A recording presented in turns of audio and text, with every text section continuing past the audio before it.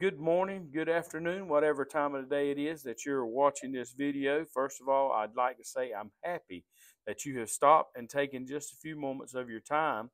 I believe with 100% faith that when you stop and look at these videos, this is part of Jesus Christ drawing you to His Word. So, welcome back to another Testimony Tuesday. I think we may have missed a couple. We want to get back on track. God has a plan, and sometimes in His plan, all things work perfect. You did get that right. Sometimes in His plan, all things work perfect. No, let me say that the correct way. Always in His plan, things work perfect. But when we decide to do things, it becomes messed up, stirred up, mixed up, whatever you want to phrase you want to use there. But I want to read this scripture quickly and get into the word. It says, I have told you these things so that in me you may have peace. In this world you will have trouble, but take heart, I have overcome the world. This is Jesus speaking from John 16 and 33.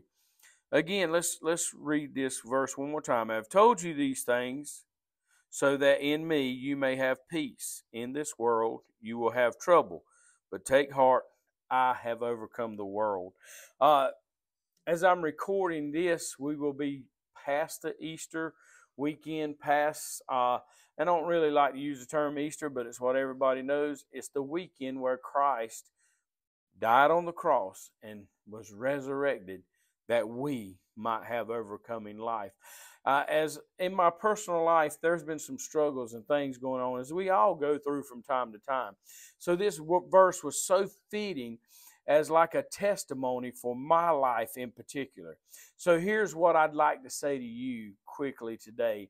I want to say to you that no matter what's going on in your life, remember this verse. He said He overcame the world.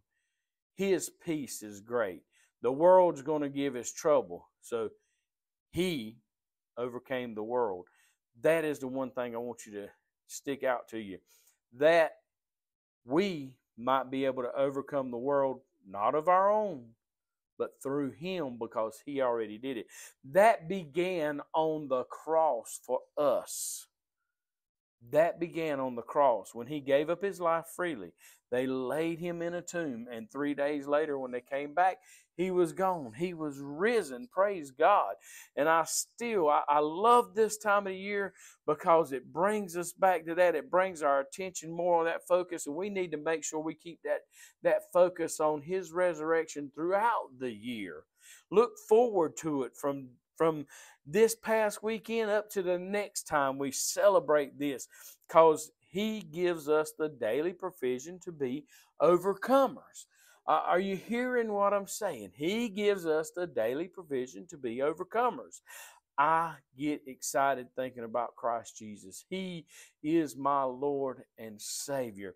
And so, as I've had this opportunity to take these few moments to talk to you about the living Word, the Scripture, that Word I read, John 16:33. Um, Here, I want to go back to the King James Version. I know a lot of people don't quite understand it, but I, I want to read that version. And thank God for these phones. They are quick and accurate in being able to look things up.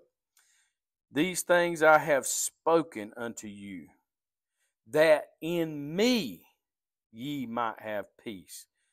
In the world you shall have tribulation. I love that word tribulation. It emphasizes the struggle and the trouble that we will have.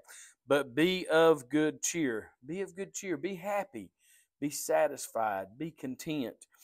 I have overcome the world. Wow. Wow. I have overcome the world.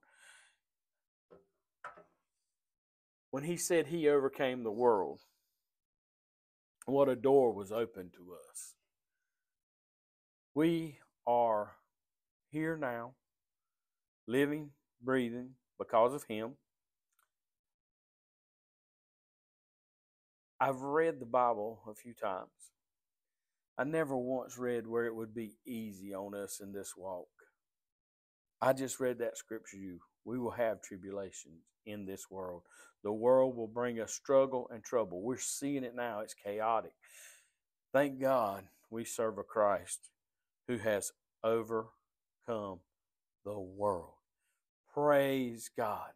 So, as I prepare to shut down this message today, I want to thank you for staying with me, if you've stayed with me this long, for listening. And I hope you heard well. I love you.